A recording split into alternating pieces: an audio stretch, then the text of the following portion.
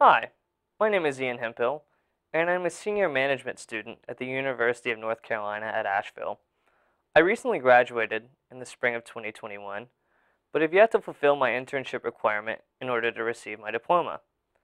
During the summer of 2021, I decided to intern with the Carolina Cleaning Company, an organization based out of Sherrills Ford, North Carolina, that focuses on commercial cleaning services. Although no explicit problem has been identified throughout the inner and outer machinations of the company itself, they were interested in furthering their market share and ultimately expanding their services into an environment that before now has been untapped.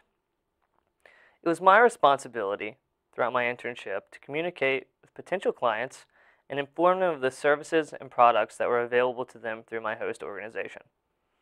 As a product of my informative practices, the deliverable I decided to create for my organization was a Rolodex, consisting of the clients I've talked to, including their names, organizations, locations of their organizations, and position that they held within their respective companies.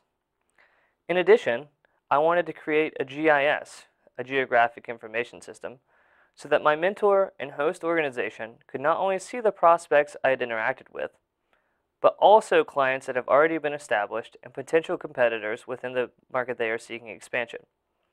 The map you are currently seeing has the pre-established clientele in blue, the prospective clientele I have contacted in orange, and the area competitors in red. By being able to visualize these concepts, this is another way my host organization can identify their successes and failures and what can be done about them. The largest item I have ascertained throughout my internship is that I am not as adept at technology as I thought I was. However, through determination and grit, I can make an effort to further my abilities and ultimately adapt to the programs and processes that are necessary for an organization to further itself through the use of software.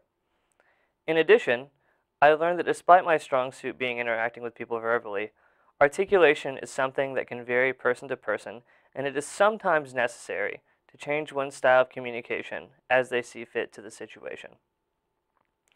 In summation, my time with the Carolina Cleaning Company was well spent and offered me much to digest and assimilate into my business prowess.